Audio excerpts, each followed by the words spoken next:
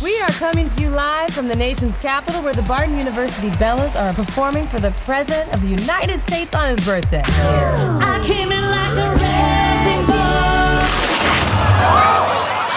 Oh no, she has no underwear on. Oh my God. We have a commando situation. She's turning. No. Brace yourself. She's coming, she's coming. The Australian singer gave the president a birthday gift from down under. The Bellas are suspended. You're being replaced by the European champions.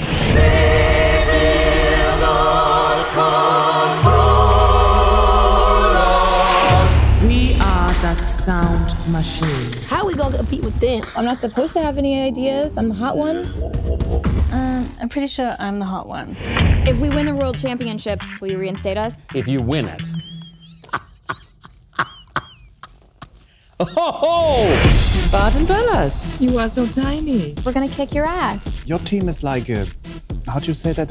A heated mess. A mess where heat is applied to it. So what once was a little messy is now even messier.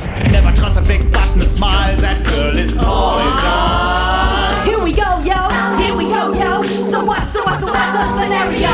Please just retire. Did your accents get thicker? Is that like a intimidation thing? Because World War II. Boom.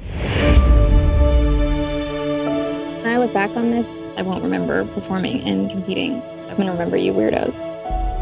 Me too. Me too. Me too. Guys, there's gonna be some haters out there.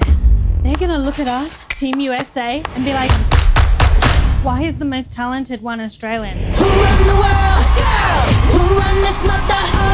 The way these girls have broken down every single barrier in their path. Who run the world?